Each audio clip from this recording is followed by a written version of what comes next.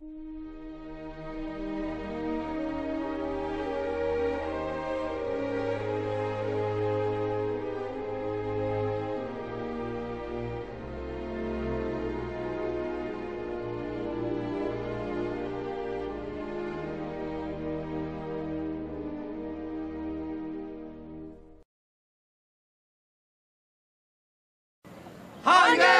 heritage!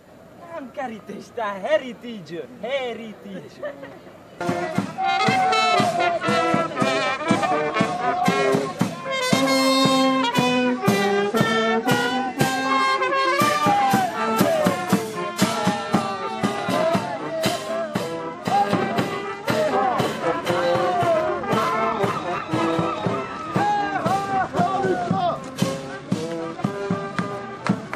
It's a unique opportunity for Hungary because that's an opportunity where we can show our 1,000-year-old traditions and all of the national characteristics which we borrowed from the peaceful coexistence with other nations in Central Europe.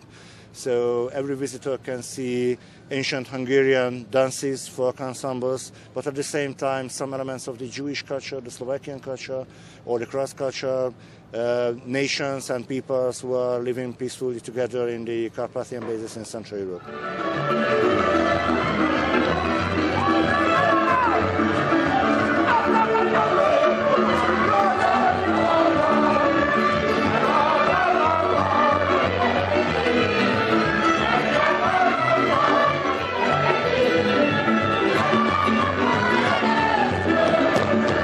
That this is living culture.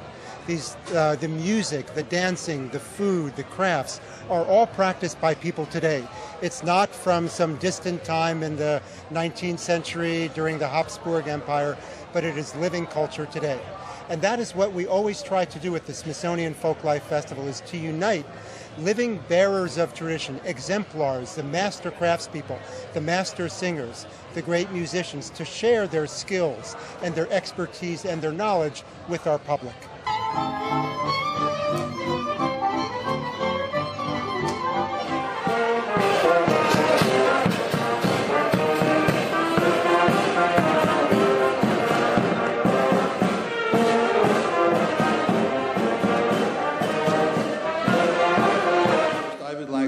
Express my gratitude to the Smithsonian Institution for organizing this event every year and for inviting Hungary to participate in 2013. This is a wonderful tradition, and that through the universal language of culture greatly strengthens and fosters the friendship and understanding between various nations and their peoples.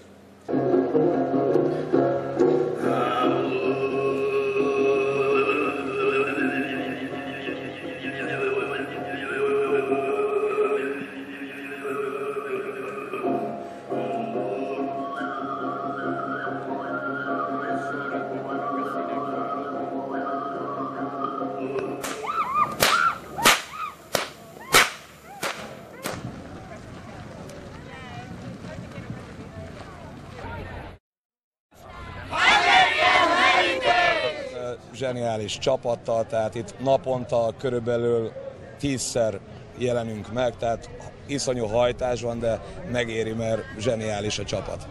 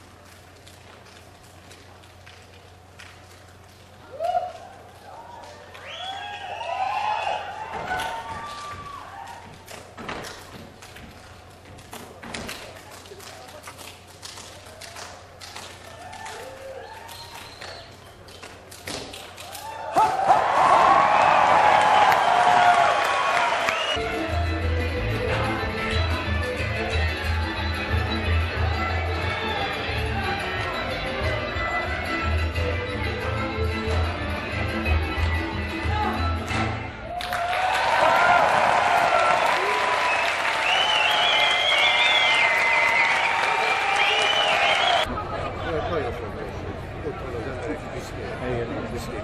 Így van. Természetesen épp még van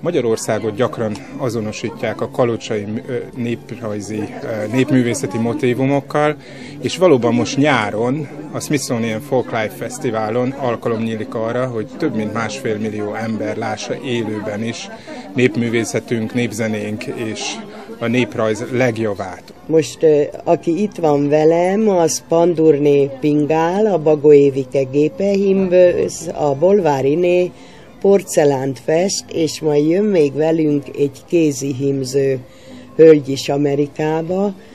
Azért fontos nekünk ez a rendezvény, különösen mert sűrítve, talán a legautentikusabb, minden esetre nagyon hiteles metszetében mutatja be a magyar kultúrát. Úgy vagyok vele, hogy biztos, hogy nem valnak velünk rosszat, mert mi olyan társaság vagyunk, hogyha kimegyünk, akkor mi dolgozunk, mi megmutatjuk minden csinyát, binyát a kalocsai dolgoknak, vagy amit kérnek tőlünk, biztos megcsináljuk. Egy kis csapat lesz, 5 személy, ismerjük egymást, tiszteljük egymás munkáját, szeretjük egymást, és majd gondolom összefogunk ott, és jól fogjuk érezni magunkat.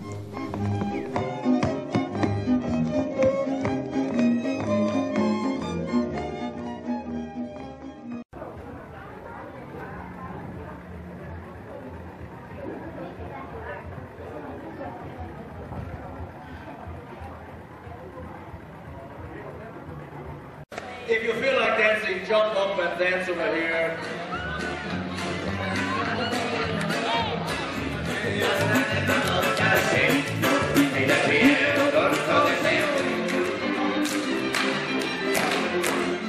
Well, I believe that the Smithsonian Folklife Festival is a unique opportunity for Hungary and Hungarian culture to be shown to the American public.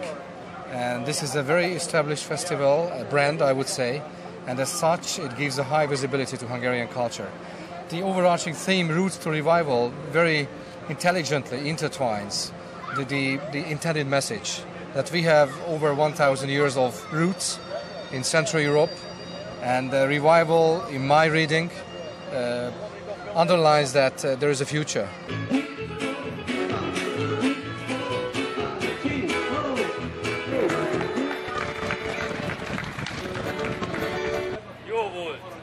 What I personally was trying to do is I was attempting to use my visualization skills to do this. We have this racket over here, and he also has a racket, and it's sort of like tennis. He serves the ball, he hits it to me, I have to hit it back to him.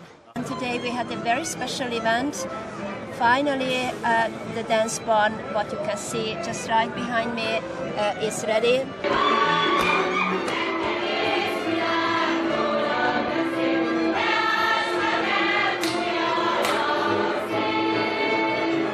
Of their acceptance into the ensemble.